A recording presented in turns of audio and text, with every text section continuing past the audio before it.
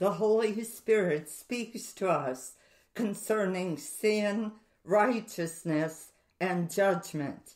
If we ignore his voice, our hearts will increasingly grow hard and unyielding until they are no longer sensitive to God's word or the desires of the Spirit.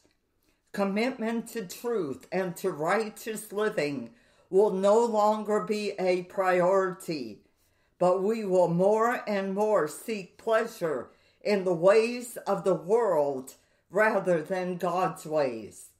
The Holy Spirit warns us that God will not go on pleading with us indefinitely if we harden our hearts in rebellion. There is a point of no return. This is a quote coming to you from Life in the Spirit Study Bible. Now, in this broadcast, we are continuing our new series entitled A Glimpse into Hebrews. And in this teaching, we will continue on in our study of Hebrews while highlighting certain verses or passages characteristic of this book. Today, our main text will be found in Hebrews 3, verses 7 through 8, which says, "Wherefore, as the Holy Ghost saith, today, if you will hear his voice, harden not your hearts, as in the provocation in the day of temptation in the wilderness." Now, before getting into this message, we want to look at the fact that Paul, who I believe is the writer of Hebrews, that in this passage, Hebrews 3, verses 7 through 8, he is referring back to Psalm 95, verses 7 through 8. 7 to 11 is generally, but specifically Psalm 95, verses 7 through 8. Listen to what it says. "Today, if you will hear his voice, harden not your heart, as in the provocation and as in the day of temptation in the wilderness." This is what the psalmist had written in Psalm 95. And these words originally were a warning to Israel not to provoke God, lest they should be excluded from the rest which he had promised them.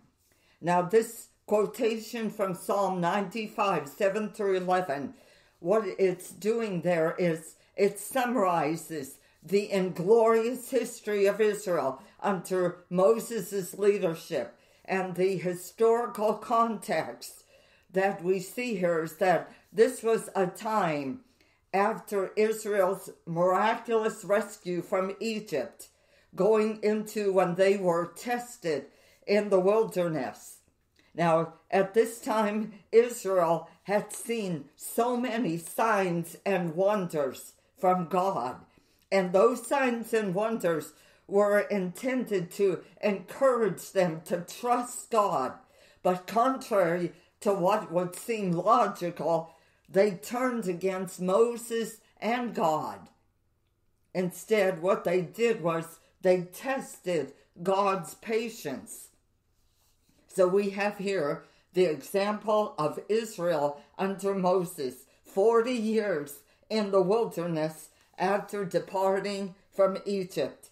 And the psalmist warns Israel of his day against unbelief and disobedience. And he cites this wilderness experience as an example to avoid. And then we go over to the New Testament in Hebrews 3, where Paul cites this very same scripture passage. And he uses it to speak to the Hebrew Christians of his day. He said, "Wherefore, as the Holy Ghost saith, today, if you will hear his voice, harden not your hearts, as in the provocation in the day of temptation in the wilderness."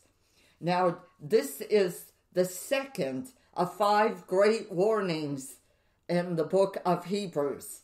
The first one we dealt with in a previous podcast, where we dealt with the warning concerning neglect. And we found that scripture that we dealt with was Hebrews 2:1, where it said, "Therefore we ought to give the more earnest heed to the things which we have heard, lest at any time we should let them slip." This was an exhortation to earnest attention, to give God's word our earnest attention, earnest heed to the things which we have heard, lest we should let them slip or we would drift away from them. And Everett Feuerbach, a Bible teacher, in his commentary, made this statement, this reaction: "The currents of the world are strong. Therefore, by earnestness, devotion, and resolution, we should determine not to be swept away from our Christian convictions, confessions, and hopes.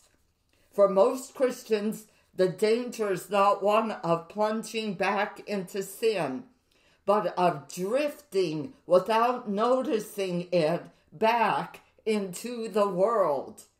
Very few would deliberately turn their backs upon God and go into sin. Rather, it is a day-by-day experience of slipping farther and farther away from the Lord Jesus." So we see in Hebrews 3:7-8, "Wherefore, as the Holy Ghost saith, today, if you will hear his voice, harden not your hearts, as in the provocation in the day of temptation in the wilderness." This brings us to the second of 5 great warnings in the book of Hebrews. The first one, as we mentioned, concerned neglect. This one warns against doubt. And by recalling the rebellion and judgment of Israel, Paul is doing that when he says, "as in the provocation, in the day of temptation, in the wilderness." He's recalling the rebellion and the judgment of Israel. And he's making it clear that to the Hebrew Christians that you too stand in danger of God's judgment and wrath if you don't today hear the voice of God and respond to it. He's telling them, take warning from the fate of Israel. Seeing that God is faithful, be sure that you are not found unfaithful. So this second exhortation is against doubt, but it's also against hardening the heart. And we're seeing that there is a relationship between drifting and hardening. Drifting precedes and tends toward hardening. Drifting, you just don't pay attention, you let it slip away. But here is the fact that you reject it. You don't believe, you doubt God's word, and it leads to hardening, which is a more dangerous state. Paul cautions the Hebrew Christians against hardening their hearts, turning a deaf ear to the calls and counsels of Christ. "Wherefore, as the Holy Ghost saith, today, if you will hear his voice, harden not your hearts, as in the provocation in the day of temptation in the wilderness." He says here, the Holy Spirit says, today, today, today, do it now. What God is saying, do it now, presently, without delay, at the very time the command is addressed to you. Today, the time set for hearing these things is today, not tomorrow. Every command of Christ bears the date of today. If a thing is right, do it at once. If a thing is wrong, stop it immediately. Whatever you are bound to do, Do it now. At the very time the command is addressed to you, it is not to be put off until tomorrow. The Family Bible Note said this: today, if you will hear his voice, the command of God is always today, for he always demands present obedience. What is God commanding you to do? He's saying, do it today. Obey me today. The People's New Testament commentary said, so today and ever, God wishes us to hear him today, not tomorrow. Charles Spurgeon said this: a very large proportion of mankind, you will find, delight in dwelling upon the word tomorrow. Oh, what will they not do tomorrow? Sin shall be rejected tomorrow. The Savior shall be sought tomorrow. They will pray tomorrow. They will serve God tomorrow. Alas, of all the nets of Satan as a fowler for the souls of men, perhaps there's none in which he takes more than in this big net of procrastination. Barnes' Note said this: all God's commands relate to the present, to this day, to the passing moment. He gives us no commands about the future. He does not require us to repent and to turn to him tomorrow or 10 years hence. The reasons are obvious. Then Jameson Fawcett Brown commentary said, tomorrow is the day when idle men work and fools repent. Tomorrow is Satan's today. He cares not what good resolutions you form, if only you fix them for tomorrow. And then Everett Feuerbach said, the word of Satan and the world is tomorrow. But remember, delay always hardens the heart. Wherefore, as the Holy Ghost saith, today, if you will hear his voice, harden not your hearts, as in the provocation in the day of temptation in the wilderness. Today, if you will hear his voice, the Holy Ghost saith, today, if you will hear his voice, you will hear obediently, with attention, with faith. In the Hebrew, going back to Psalm 95, it's so emphatic. These words are so emphatic. What's actually being said here is, oh, that you would hearken to his voice. You see, there are many voices in the world today, many voices that are vying for your attention. But the only voice that you should be listening to or caring about is the voice of God. What is God saying to you today? What is he speaking to you today? If you will hear his voice.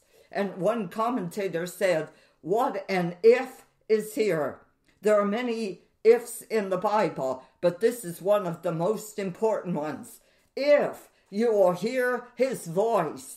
Do you hear his voice today? Jesus said, my sheep hear my voice. Are you hearing God's voice today? The voice of God demands your serious attention. Your attention should be without delay. And you need to be cautious not to adopt a conduct which will prevent your attention to this admonition. Today, if you will hear, that word here is linked in with obedience. If you will hear internally so as to understand it, approve of it, attend to it, believe it, love it, put it into practice, what you are hearing. If you will hear his voice speaking in his written word, in the gospel being preached, in your own conscience, in the events of providence, and the admonitions of friends and relatives. today, if you will hear his voice. Now, many do not hear the voice of God, and there are many causes for that. First of all, because they are far off from God, or they are spiritually deaf. They are spiritually asleep. They turn their heads aside. They stop their ears. They hurry away to avoid hearing God, or they are spiritually dead. The Believer's Bible commentary said, whenever God speaks, we should be swift to hear. Are you swift to hear when God speaks to you? To doubt his word is to call him a liar and to incur his wrath. Barnes' note said, whatever conveys to us the truth of God or is adapted to impress that on us may be regarded as his voice speaking to us. He thus speaks to us every day in some of these ways, and every day, therefore, he may entreat us not to harden our hearts. And this leads us into our next part. Wherefore, as the Holy Ghost saith, today, if you will hear his voice, harden not your hearts, as in the provocation, in the day of temptation, in the wilderness. Harden not your hearts. In other words, don't tell God no. Don't say no to God. What is he saying to you today? What is he calling you to do? Don't tell him no. Harden not your hearts. That word harden in the Greek is skleruno, and it means to make hard or stiff, to render stubborn. Don't harden your hearts. Don't render your heart stubborn before God, before his voice, before his commands, what he's saying to you. And we ask, well, what does it mean to harden the heart? Well, just to give you an idea what it means to harden the heart, you refuse to listen to the voice of God. You resist his appeals. You set yourself against the truth. You continually resist the divine will, whereby his word and his spirit no longer exert any influence upon you. You disobey the voice of God and you act in accordance with your own desires. That's what it means to harden your heart. Well, how do you know if you have a hard or a hardened heart? It's where the conscience is seared and insensible. It's where truth makes no impression on you anymore. It's where there's no spiritual effect is produced by affliction. It's where the preaching is listened to without interest. You're dull to the things of God, to the word of God being preached. You feel dull. You feel like a stone. You're not moved. Where your mind is unaffected by the appeals of friends. That is what it means to harden your heart.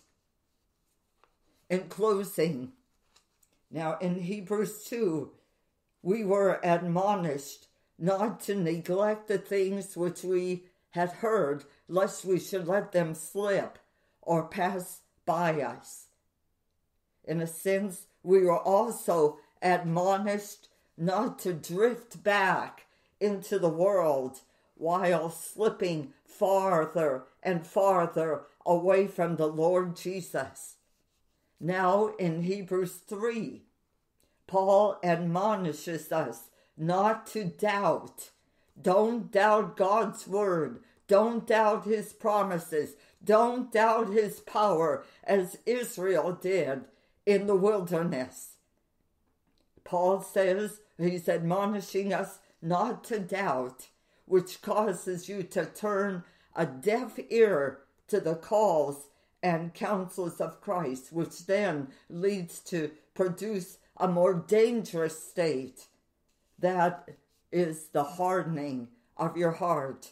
You doubt, And when you doubt, then you start having this deaf ear to God's calls to you, and that produces the hardening of the heart. Wherefore, as the Holy Ghost saith, today, if you will hear his voice, harden not your hearts, as in the provocation in the day of temptation in the wilderness. Things did not go well for Israel when they hardened their hearts. Neither will it go well for you if you do the same. Our time is up for today's broadcast, but I encourage you, stay tuned for our next teaching as we continue our study of the theme, A Glimpse into Hebrews. This is Connie Giordano with Walking in Truth Ministry, praying that you will walk in the truth every day of your life. In Jesus' name, amen.